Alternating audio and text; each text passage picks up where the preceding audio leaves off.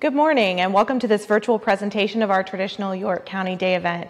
I'm Amanda Stewart of Winthrop University, and I've served as co-chair of the York County Day Planning Committee in recent years. And while our perspectives are a little bit different right now, I'm happy to welcome you all virtually as we continue to seek and celebrate partnerships between business, government, and community. Before we get started, I want to recognize our legislative delegation. You'll hear from some of them today, and others will be featured in upcoming virtual highlights. I also want to thank our local governments who consistently take time to hear and recognize the needs of our business community, especially during the last year. York County Day has been hosted each year as a partnership of all chambers in York County. Those include the Greater Clover Chamber, the Lake Wylie Chamber, and the Regional Chamber, which serves Fort Mill, TK, Rock Hill, and York. I know that many watching today serve as board members and volunteers for these organizations. We really appreciate you and your support. We also want to recognize our sponsors for this program, many of whom support our advocacy efforts throughout the year. All sponsor names will be displayed between sessions today, so you'll be able to see them, and they'll also be posted on the Regional Chamber's event page at yorkcountychamber.com/YCD. Our top-level sponsors for today's program are Comporium, Domtar, Founders Federal Credit Union, and York County Government. The York County Day program began 33 years ago as a reminder to decision makers in Columbia that while we are located very close to Charlotte, we are very much a valuable part of South Carolina. This program has evolved quite a lot since that time, and as part of today's program, we've included some remarks from a few of our most famous community leaders who had a vision for what York County could be. As you heard, the goals laid out by the very first York County Day Organizing Committee were to gain recognition at the state level, to seek assistance from Columbia in addressing the challenges of our geographic location, and to rally our community in order to not only grow but also to thrive. In many ways, we have met those goals and may have even exceeded the expectations of those visionary first leaders. Moving forward, the York County Day program will experience a name change and a refocus in future years, but with your continued involvement as representatives of business and government, our ongoing mission remains the same. Now please enjoy this highlight video spotlighting the history and value of the York County Day program. Following the video, we'll hear from the head of our York County delegation and House Speaker Pro Tem, the Honorable Tommy Pope, and then Rick Jiran, chairperson of the Regional Chamber's Government Relations Task Force, will lead us into our very first session today. Well, York County Day, you really have to go back to 1984. 1984. I was a candidate for the State House, and part of my talk was to suggest that, a candidate's promise that if I'm elected, I'm going to have the chambers of York County to band together and have a York County Day, which I thought was a good idea, but apparently wasn't since West won the election. But a couple of years later, I was selected to go on the chamber board. That was in '87, and then was selected to be the VP of Government Relations on the chamber board. And so one of my goals was to, and we did, produce the first York County Day in 1988. The beginnings were lost in the mist of time. This is, we're talking 45 years ago, late 70s.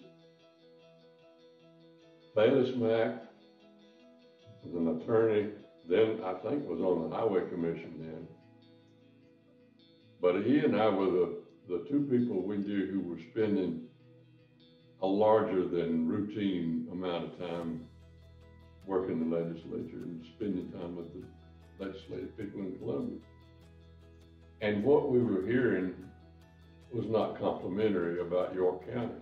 I remember calling down to Columbia once to talk with the secretary or the director of consumer affairs for the state of South Carolina.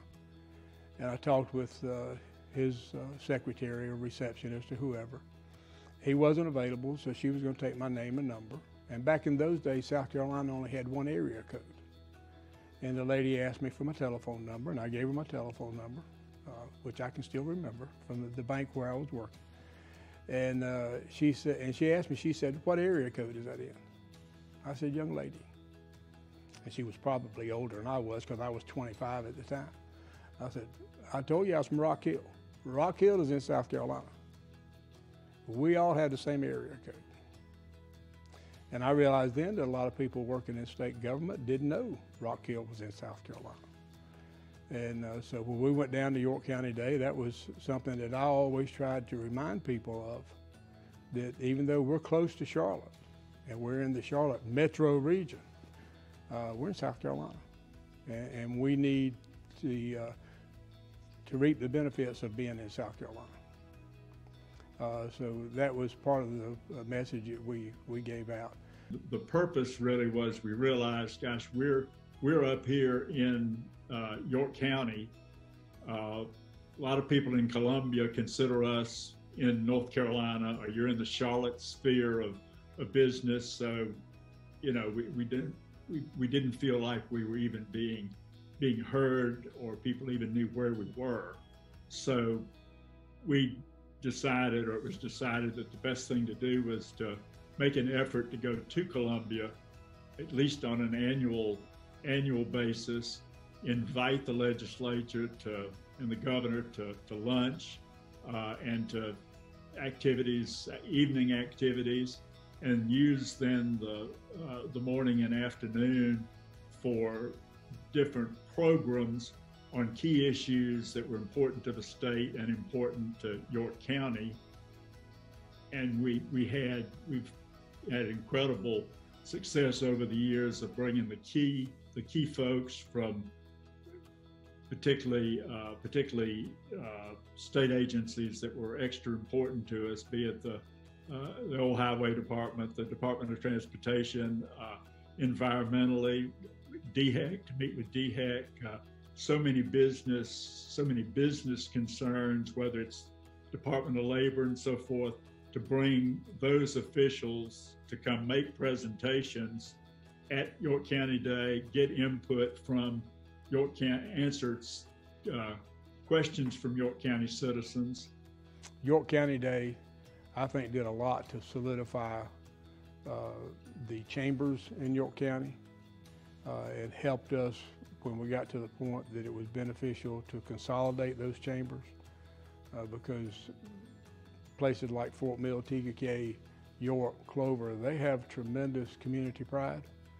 And when we started talking about merging those chambers together, York County Day had actually opened that door for us for all of us to see that we could benefit by working together on more of the things than we did. And it was a process that we went through to get to the point of having a regional chamber. But that's a whole nother program for you. Greetings from the York County delegation. This is Tommy Pope. I am currently the chair of the delegation. For you guys and ladies that were in the military, you know how that works.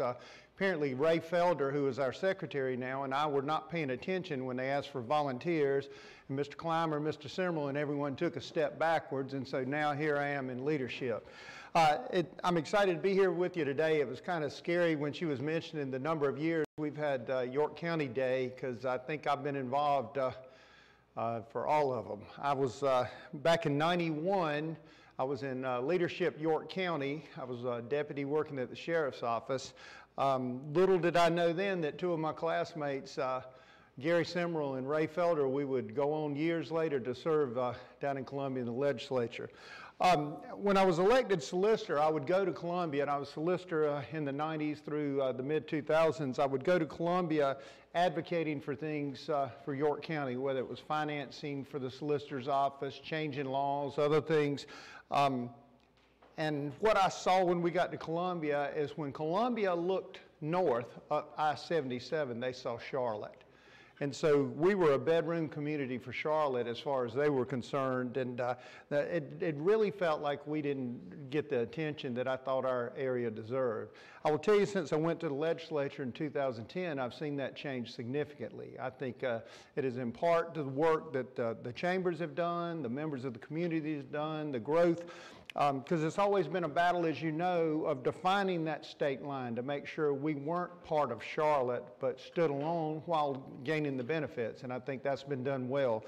I can tell you now, in the last 10 years in serving with the members that we have in Columbia, York County is recognized. They're recognized financially, they're recognized from economic development. The work we saw with the Panthers the last couple years shows that they're willing to help in York County, much like they always did in the larger areas like Charleston and Columbia and so forth. So I look forward to what we learned today. I look forward to how we'll go forward. I hope you have a good day, a good meeting, and again, we're glad to be here. I know you're probably happy to not be in Columbia trying to track us down kind of like herding cats, so we're glad you got us as a captive audience today, and we look forward to the program. Thank you.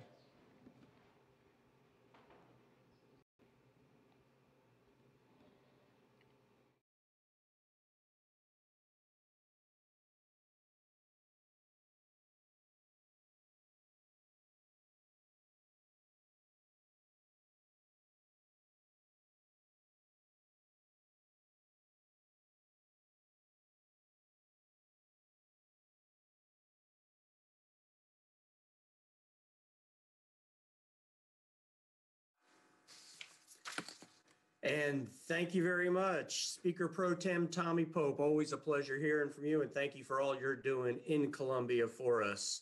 We appreciate your insight, and we certainly look forward to hearing from you again later today. Good morning, everyone. I am Rick Jiran. I'm Rick Jiran, and I am Vice President of Local Government and Community Relations for Duke Energy in South Carolina. And I'm here today as the chair of the Regional Chambers Government Relations Task Force. And it is certainly my pleasure to volunteer to serve on that board and to chair it. I'll be your guide during this transportation session. And this session is sponsored by York County Government, a great partner of the York Regional Chamber of Commerce. Now, you could be watching this session on Facebook, YouTube, through the Chamber website, but what I really need is your questions. There is a question box out on all of those sites.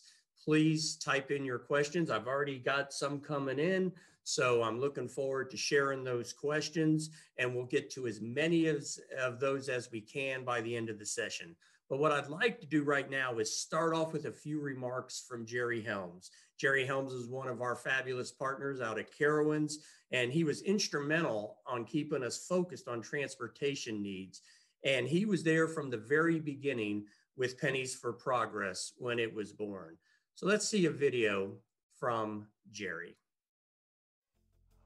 Once upon a time, we were not well known in Columbia. They didn't understand it. Thanks to a great legislative delegation, a wonderful Chamber of Commerce who've worked tirelessly with government relations time and time again, who have spearheaded organizing the promotion of the Pennies for Progress campaigns, we find ourselves at the beginning of one of the golden ages for this county. And I'm just excited that I played a little tiny part of it. But more importantly, I'm grateful that I got to know so many wonderful people, because this county is the best. It's my home, and I believe in it. But I also believe in preparing for the future. And that's the transportation story. It's a story of good people coming together to develop a vision and mission and working to make it happen. We were pioneers. There were no manuals. We didn't have a compass. There wasn't even a path to follow. We had to figure it out. And so we did. We relied on the county. And we got a group from the chambers and came to Rock Hill, and we talked, and we came up with some roads. It was very tough.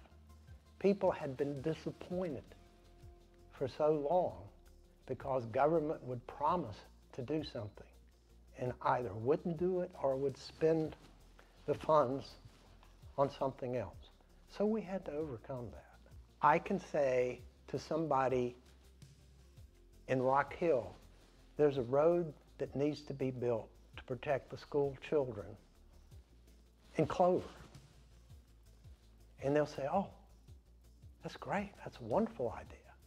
But on the voting day, the kids may have a soccer game, or you may need a haircut, or your mom or grandma might call and need a trip to the grocery store.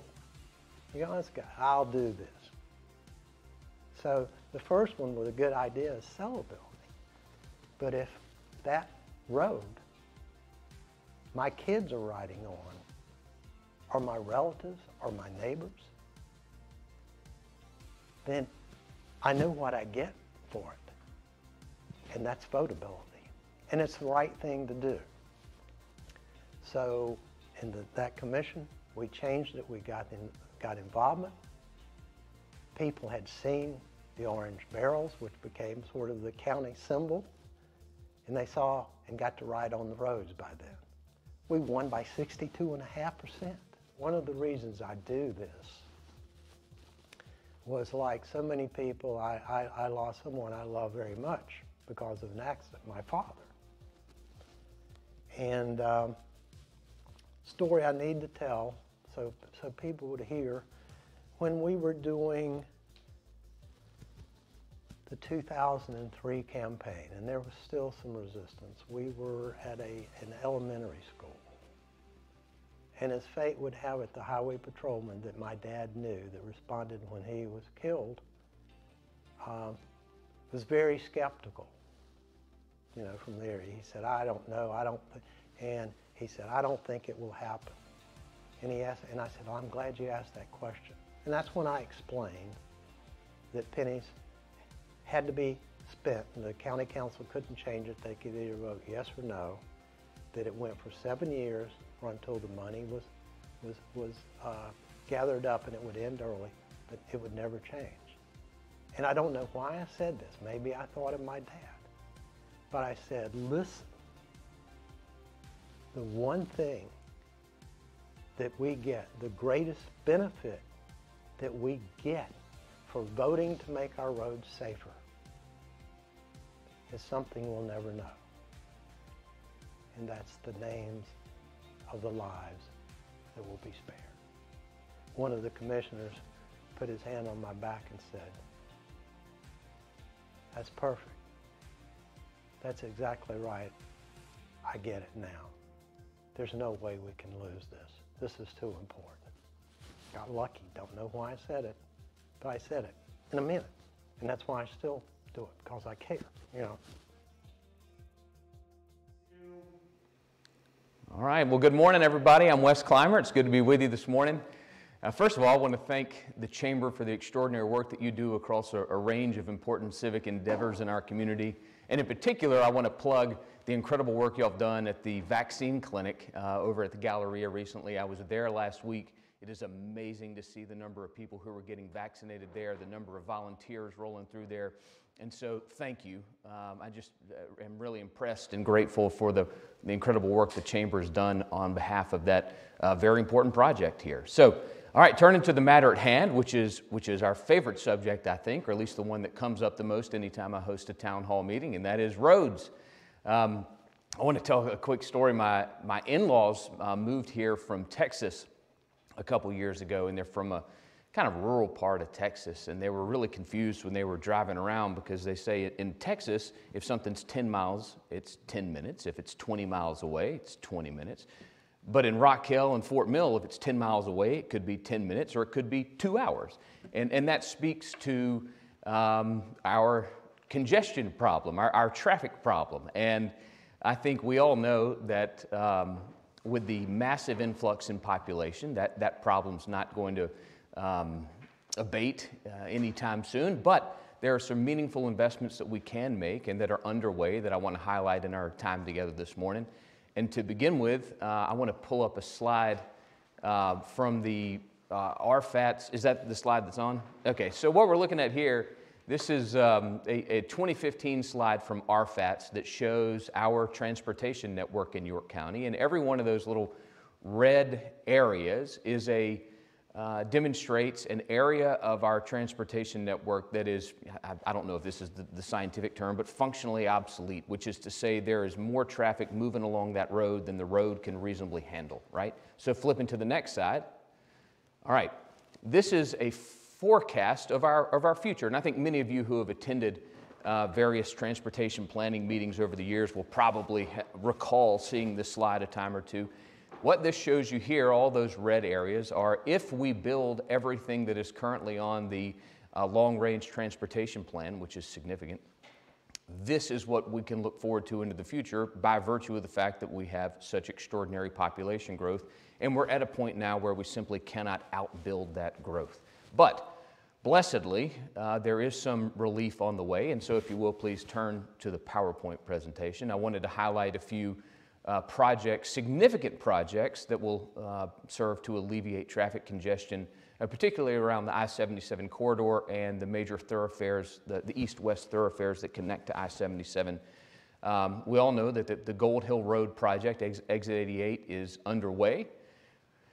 We'll soon have a new interchange, I call it the Eden Terrace interchange, to serve the Panthers project, but also bifurcate traffic off of Exit 82, which is the 161 Cherry Road interchange. So that will get underway later this year and wrap up in 2023. And then a huge project, and I should point out, we'll look at all of these in a little bit more detail on subsequent slides, a huge project that has been on the top of everyone's minds in York County for quite some time is a fundamental rethinking of the interchange at 160, Exit 85, and then we'll look out a little bit further into 2026, 2027 is when we reasonably anticipate seeing really a whole lot of work on the Celanese Cherry Road interchange. All right, so next slide, we'll start looking at these in a little bit greater depth. And I should note that all of these interchange projects are supported substantially by the county's successful application to the State Transportation Infrastructure Bank, and want to put in a plug for our very own Gary Simmerl, who serves on that board. Gary, thank you for your help there, but it's been a team effort. The chamber's been involved, the county's been involved, lots of hands in this project, and it's great to finally see significant state investment in the locus of our congestion and transportation frustration along I-77. So the Gold Hill project, as you can see, is underway. It should be substantially completed by this fall. Next slide. All right, and then the big one at I-77 and 160. This is a huge project. As you can see the math there, it's more than $75 million. Right-of-way acquisition is underway. Construction should begin next year. And that is a project that, I know in particular, having sat on RFATs for a couple years, a lot of time, effort, and energy has gone into designing a new interchange model that can serve not only the traffic we have today, but the traffic that is expected to arrive over the next couple decades as our population continues to balloon. Next slide, please. All right, so there's sort of a fancy looking diagram. We're all familiar with sort of the nature of the way that the traffic is concentrated on that interchange currently at Celanese and Cherry. And as you see out into the future, again, 2026 is when the construction is expected to begin. That's going to get shifted in some fairly significant ways. And again, that's a very big project that will make a huge difference in our AM and PM commutes to and from work. All right, so next slide, please. And then a new interchange coming in between Exit 82, that's the Celanese Cherry interchange, and Dave Lau, a little bit down the road, will be what I call the Eden Terrace interchange. And as you see there, that's sort of a preliminary rendering of the manner in which this interchange will be constructed. And you can look at see the various funding sources there. Federal government put some money in, the Department of Commerce put some in, local match, and of course the Panthers too. That contract has been awarded, and we expect that interchange to be completed by the spring of 2023. Importantly, and the picture really doesn't do it justice, and this is something that I've spent a good bit of time talking with DOT about. that picture doesn't demonstrate really the degree to which that interchange will be connected with other thoroughfares in the area. It really will be an interchange that serves much more than the Panthers complex. And if we get a better rendering in the future, I'll get that up online on Facebook or something like that. All right, next slide, please. Another huge project that SCDOT has been working on for many years, and this is incredibly important for Western York County and unlocking a lot of economic opportunity on the western side of the county, is the widening of I-85 from the North Carolina line down to Georgia. And I know for all the Clemson fans on the conference this morning, y'all are probably the most anxious to see this project completed. But it is very much underway and is just an enormous project that, again, over time will unlock an extraordinary amount of economic opportunity on the western side of the county. Next slide. And then I think Brent Rewis, who represents SCDOT and is going to be on in a little while, is going to spend a little bit more time on this slide, but I wanted to highlight this to you. If you go to the SCDOT website, you can locate this map. It's just a project viewer, and you can click on any one of those little highlighted areas and see the projects that are ongoing in York County. And so I don't know the degree to which the text there is visible, but you can see we have some resurfacing projects, we have some widening projects, bridge projects. There's just a whole lot of work underway in a lot of different areas. And again, I think that Brent will spend a good bit more time with this slide as his presentation unfolds. And so that covers substantially the state-funded road projects that are on the horizon or underway. I should mention one more that I think that the effects of which we may already be experiencing to some degree, and that is replacing the bridge deck on the I-77 bridge. My children and I like to go kayaking down the Catawba River and a good bit in the summer, and it's always kind of terrifying, or has been over the last few years, to float underneath that I-77 bridge over the Catawba and look up and be able to see daylight through that bridge deck. And so it'll be a huge hassle while the bridge deck is being replaced. That project should conclude by the end of May, but hopefully with the completion of that project, we won't have that sort of episodic, a random road work project here, random road work project there, to keep the bridge deck operable. It'll be a brand new bridge deck that can serve that traffic load for years to come, and hopefully make that a little bit of a safer place for people to get on and off of the interstate. All right, and thus concludes my update on transportation projects. Look forward to speaking with you further during the Q&A. As always, if you have any questions or there's anything I can do to help, please send me an email at wesclimer@scsenate.gov or call me on my cell phone at 803-752-0052. Thanks so much.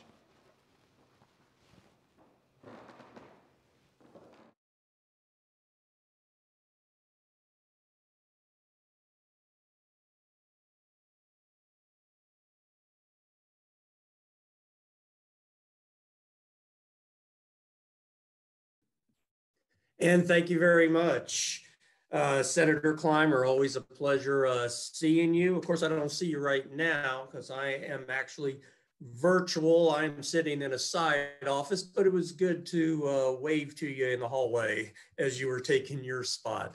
And thank you as well for everything that you're doing in Columbia. And I'm looking forward to having a discussion later in the session this morning. But before we do that, our next guest is Deputy Secretary Brent Rewis with South Carolina Department of Transportation, SCDOT. And he also has a presentation that he'll be sharing with us. Brent?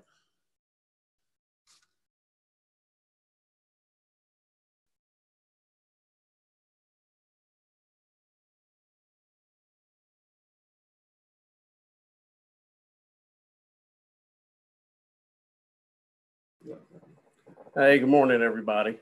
Thank you for having me. Look forward to giving this presentation to you this morning. Let me share my screen, get the presentation up. Right now it's showing it's disabled. If somebody would turn that on.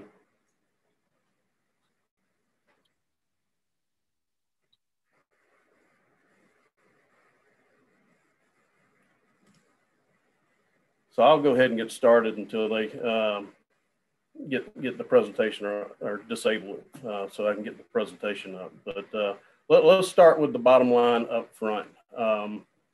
One, we're well on our way of getting the state of our roads in a state of good repair. That being said, we have not solved the issue of congestion throughout the state, and that's an ongoing problem. Some may be surprised, but some of you may know we actually have the 4th largest highway system in the nation. That being said, that's coupled with we are also the 6th fastest growing state in the nation. I'm sure you're seeing a big residential boom up in the York County area as we are here in Columbia, if not more. I'll try to share the screen one more time. There we go.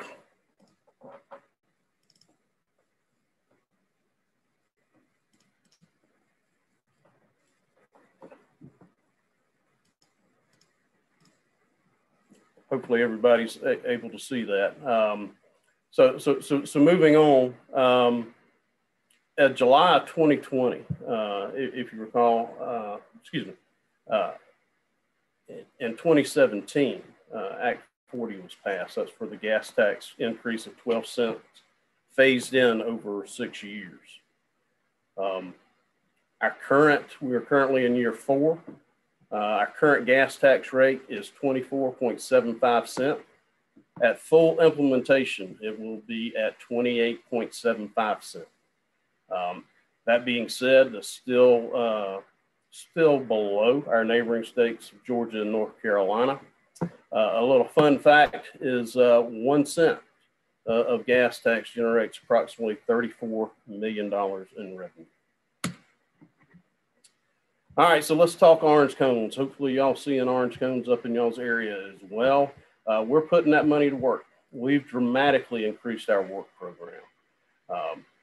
We have increased it, we've almost tripled it up to $3.1 billion and going out in 2021. That being said, our transportation industry has also responded, and they're completing more work year after year. And they're meeting groundbreaking levels as well today with 1.7 billion completed annually now versus 500 million in previous years. So when we worked with the legislature on what we were going to do with these gas tax funds, they basically were broken out into 4 categories: safety, paving, bridges, and interstates. Unfortunately, our safety rating is abysmal. We have the highest fatality rate in the nation. That's something that we are focused on. From a paving standpoint, our single largest area of underinvestment over the last 30 years has been on resurfacing, and our roads are showing. While we're making progress, it took us 30 years to get our roads into this condition. It's not going to happen overnight, but we are working on it. And then thirdly, bridges. We are targeting our structurally deficient and low restricted bridges throughout the state. Having school buses and fire trucks and including freight and other heavy vehicles having to take detours because of structurally deficient bridges isn't good for the economy or the state. So we are focused on that. And then last but not least, with our booming economy, we are focused on the interstates, and I'll touch base on that a little bit later in the presentation. So from a 10-year investment plan, we're putting the money to work. 4 out of the 5 areas, we have over doubled the growth of investment. Going from on your payments, going from less than 300 million annually, we plan to go to over 700 million annually to put on our paving projects in the year. If you'll notice, 60% of our funding is going to getting everything to a state of good repair with the bridges, the paving, and the safety projects. And then finally, you have the areas where you have the interstates and the other highway widenings, which is going towards congestion. You see the significant growth on the interstate widenings. That being said, you've got the other highway widenings up there. So what is that 138? That 138 million annually is the funding that goes to our planning partners, being the Metropolitan Planning Organizations, or MPOs, and the councils of governments, which is for the rural areas. That funding has not changed, and those groups are the groups helping us determine what projects need to be widened to reduce congestion in those areas, getting input from our local planning partners. That is something we need to address. We recently did an analysis and determined that we needed an additional $100 million in that area annually. So where is the, how are we doing with the gas tax trust fund? I think there's been some speculation out there that we haven't been spending money. Well, I'm here to tell you different. So far, we've received close to 1.69 billion, and we've turned that around and put that towards projects, with 189 million in payouts made, and 890 in payouts remaining. Road and bridge projects are done very similar to, if you had a contractor building a house. We're not going to pay that contractor everything up front. We'll work with that contractor and pay as we go, and we will inspect that work to make sure we're getting a good quality product. So where's that money gone so far? So far we've spent close to 1.3 billion in resurfacing, another 162 million in rural road safety, 259 million in interstates, and an additional 18 million towards the bridges. So pavement conditions, how are they improving? Well, we're tracking all of our performance on all of these categories. And for pavements, it's no different. If you're not measuring, you're just practicing, in my opinion. So we've seen a big increase. We've seen positive returns on all of our different networks, ranging from 7% to 19%. Most notably, if you will look at our major road pavement improvements, we've got an increase in 19% there. That isn't, we haven't seen those improvements by fault. That is intentional. While that system only has roughly about 9,500 centerline miles throughout the state, it almost carries 50% of the traffic throughout the state. Our interstates as well, that carries, while it's only 851 miles, it carries close to 30%. So just those two networks carry roughly about 80% of the traffic throughout South Carolina. And there you'll see where we're spending the additional money, 82 million on the neighborhood streets, 100 million annually on our farm to market, and the 230 on your major road projects, which those are typically your primary routes, and then of course 150 on your interstates. All right, earlier I mentioned that South Carolina has the highest rural fatality rate in the nation. During our analysis, we had determined that 30% of our fatalities and serious injury crashes only occurred on 5% of our network. So what do I mean by rural roads? Rural roads isn't necessarily your farm to market type roads. In this category, rural roads could be interstates. It could be primary routes. And a lot of these segments that we have located are on those routes. So we're using a lot of tools that are in the toolbox to help to improve those safety corridors, including improvement in paint, reflectors, signage, rumble strips, paved shoulders, also moving ditches, clearing the clear zone, so to speak, to the end of our right-of-way line. One of the major things that we see when we have these fatalities, one of the major causes is hitting fixed objects. So clearing that clear zone is very important. earlier I mentioned tracking our performance. So how are we doing on our safety projects and our bridge projects? Our 10-year target goal was 1,000 miles. We're a little bit over 50% on our rural road safety projects at 559 miles. Our bridge projects, we have targeted 465 bridges to get replaced in the 10-year span. Right now, we're right on target at 41% with 190 bridges that have gone out to construction. We have a very aggressive interstate widening program. If you kind of look back prior to 2014, we probably, for the 10 years prior to that, we probably only had roughly about 4 interstate projects that were ongoing. When Act 98 was approved by the legislature, we were able to expedite that, and right now we have a very aggressive program. Our 2 main targets are to reduce the bottlenecks in our urban areas, as well as the second one would be for the key rural segments needed for rural freight, upgrading our rural segments of our interstate. So on the bottlenecks in our urban areas, we've got 3 major projects. The first one was I-85 385. That was completed a little bit over a year ago at the tune of $325 million. And here in Columbia, I believe everybody knows Malfunction Junction.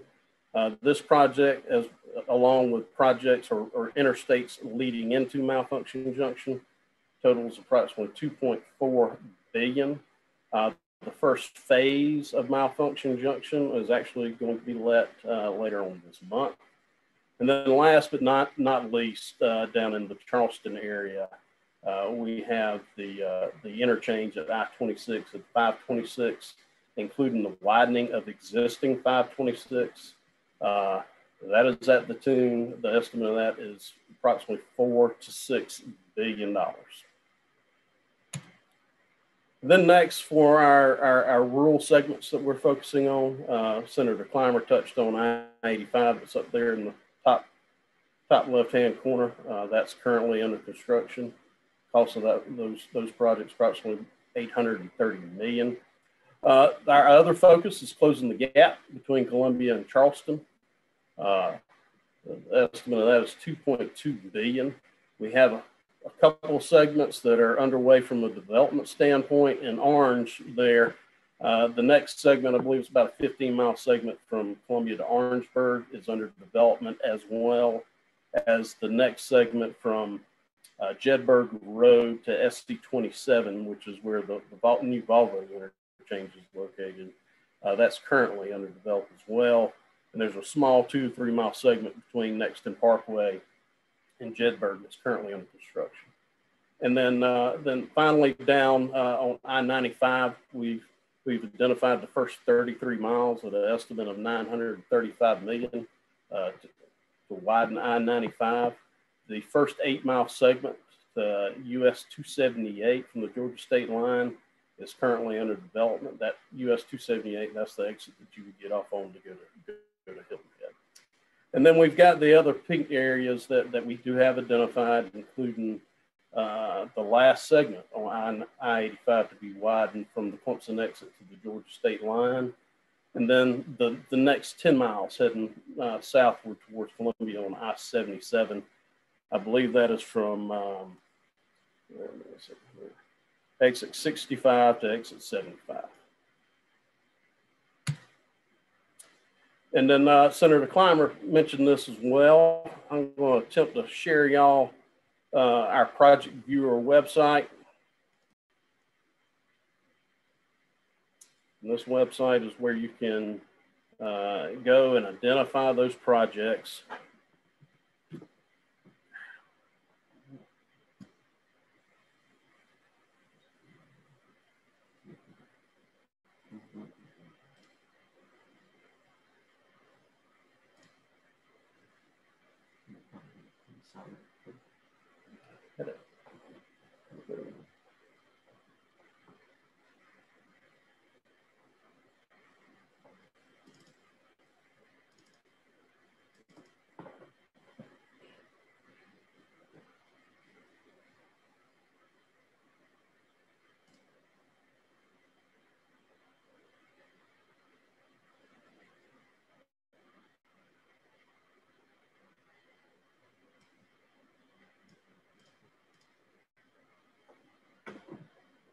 hopefully everybody can see the project viewer on our website there.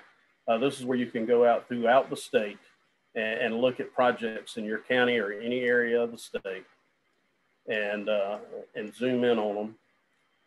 Give me a second here.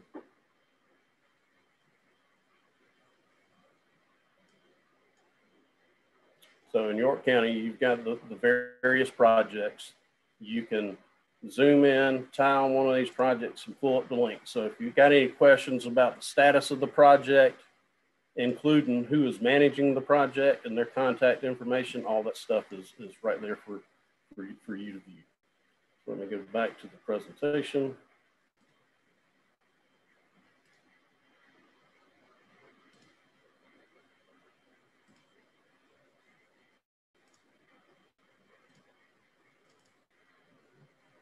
Okay. Hopefully that went smoothly.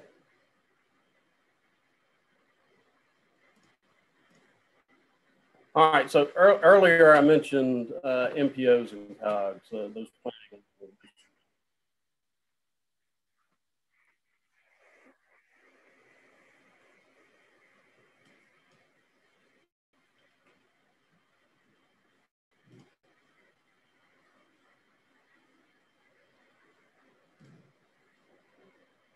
Did that work?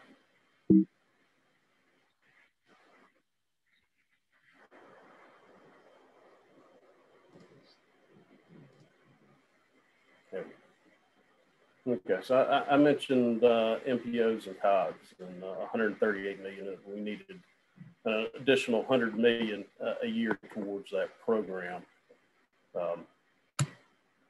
So for York County, you've got the RFATS MPO, and that handles the projects for the urban area, and then you have the Catawba COG, which handles the projects for the rural area. Y'all are both. Excuse me, York County is fortunate to have Randy Emler and David Hooper working on them. They've been able to stretch the dollar on funding in that area. They do a great job. That being said, RFATS only receives approximately $6 million annually, and Catawba COG receives almost $5 million annually. That doesn't go very far. To put that in perspective, a typical intersection project is going to range anywhere between $1 million to $3 million. A widening project is going to range anywhere from $7 to $10 million a mile. Interstate widenings, which the COGs and MPOs typically do not do, they can range anywhere from 10 to 30 million a mile, depending on the terrain, how many interchanges and bridges are within that segment. So my point is that money doesn't go as far as we would like it. Projects to come that they haven't started working on in the RFATS area include Meeting Street from Dave Lyle Boulevard to Galleria Boulevard at an estimate of $3.5 million.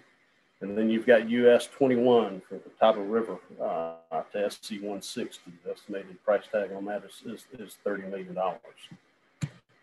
In the Catawba COG region, they're currently working on an intersection project at SC 161 at US 321.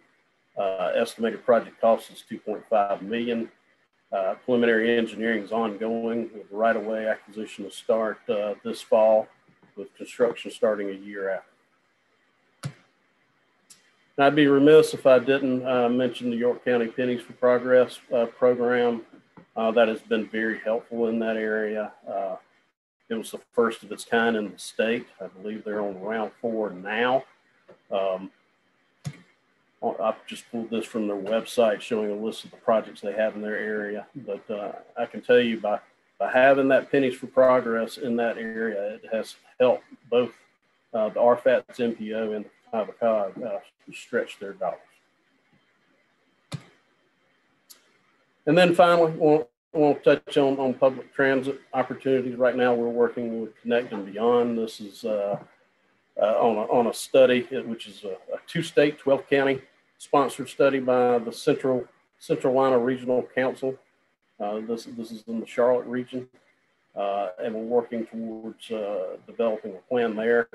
It's my understanding that preliminary findings should be coming towards the end of this year. So we are focused on that. From a statewide perspective, right now, as far as light rail or bus rapid transit, there isn't any in the state. Charleston County is currently working on a bus rapid transit project.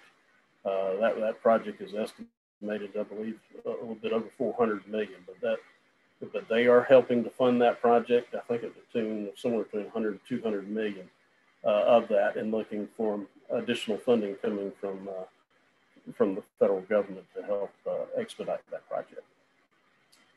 With that, I believe that is all that I have, unless anybody has any questions. And again, thank you for having me this morning.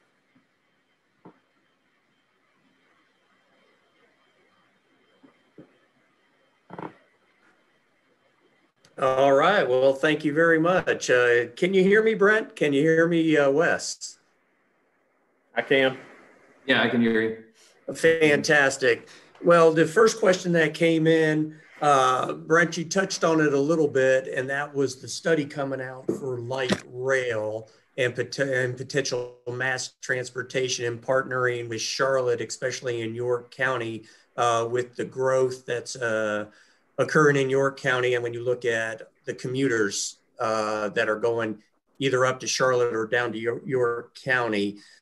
So you did mention that the study's coming out soon. So the question is do you have any additional insight? And for Senator Climer, the question is this something that you would support, just knowing what you know now at this point in time?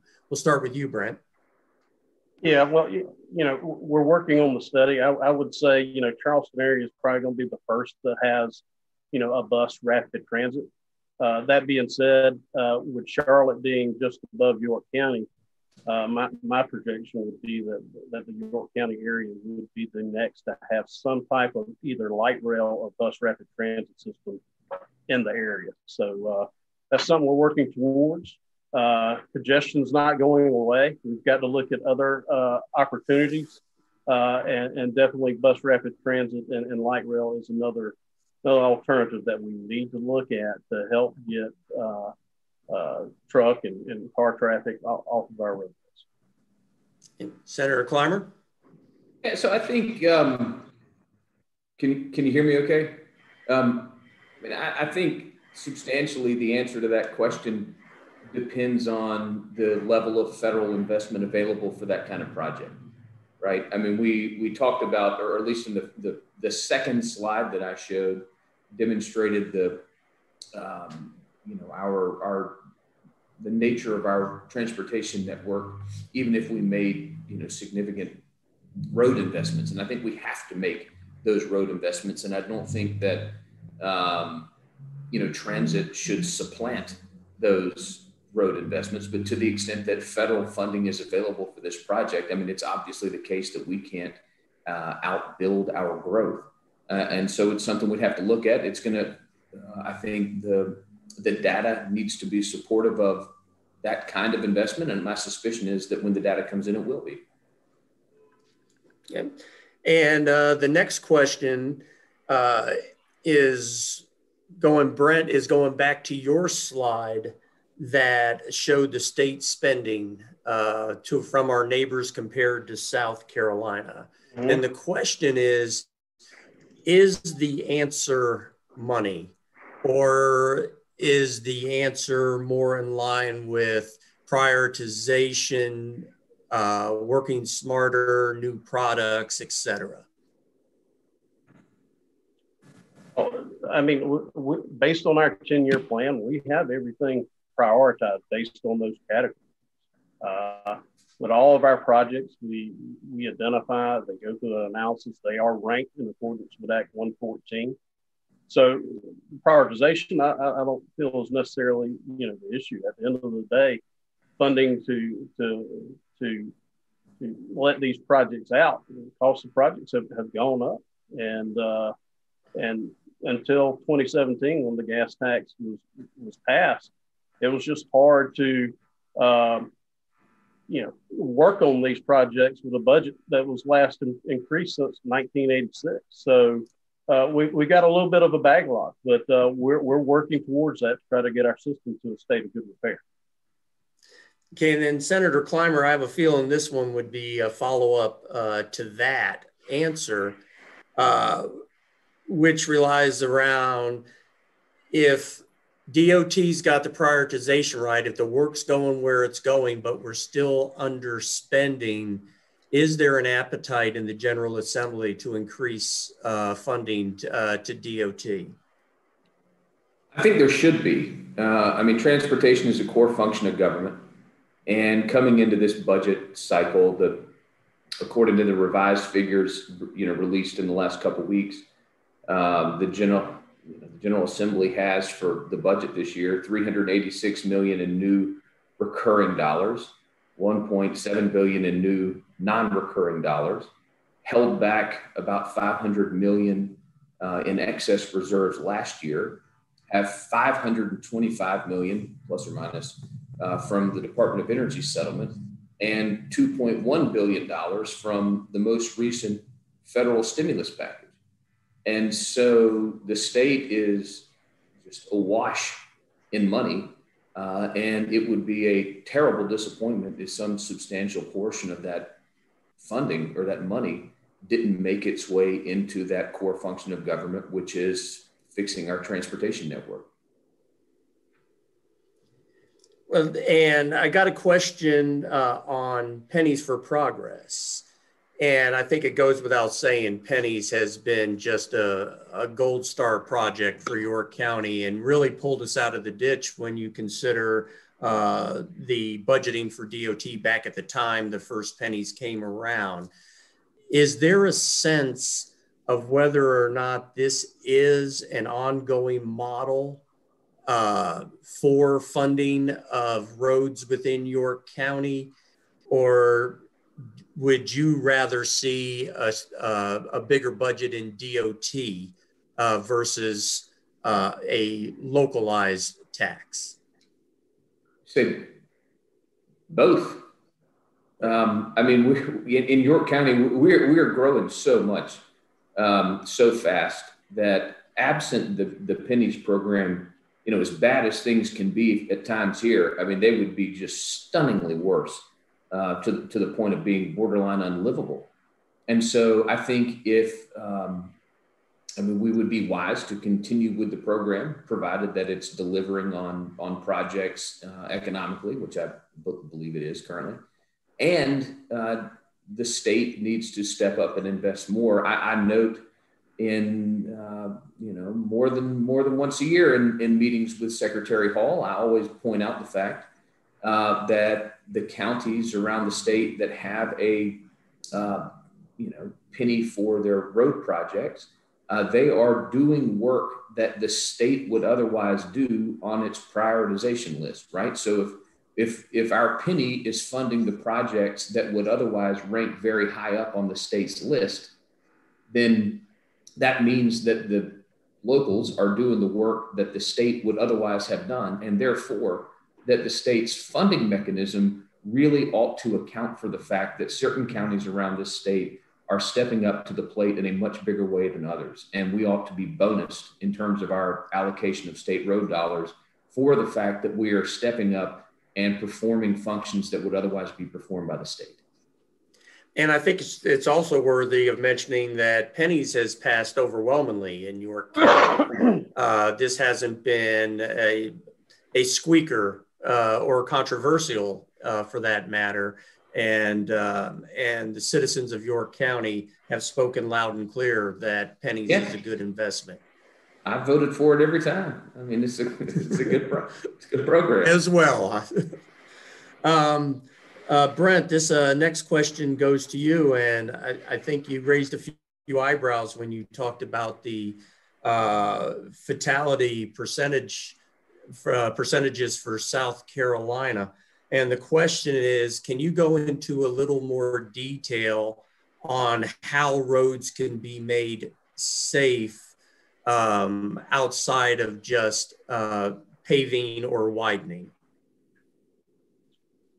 Well, we try to take a strategic approach when we look at the analysis, pull in the incident data and things of that nature. But there are various tools. I mentioned some of them, but on our interstates, you will see a lot of clear zone clearing. As I mentioned, the hitting a fixed object is the number one by far reason for fatalities or serious injuries. So by reclaiming that right away and clearing that clear zone, that's probably the number one way. But also, when I say widening shoulders or paving shoulders, also paving those shoulders, because one thing the driver does is pull off the roadway. Well, we want to make sure that they can stay on the roadway to start off with, and then have time to be able to do that without hitting a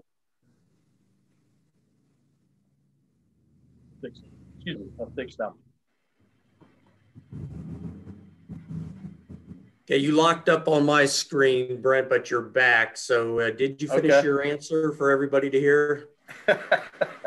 Yeah, well, there are numerous ways, and I mentioned some of those, but one of the biggest components from a fatalities and serious injuries is hitting a fixed object. So by clearing our clear zones and reclaiming our right-of-way, which you've seen a lot on our interstate segments of clearing the medians, that is probably the number one way to help reduce fatalities and serious injuries.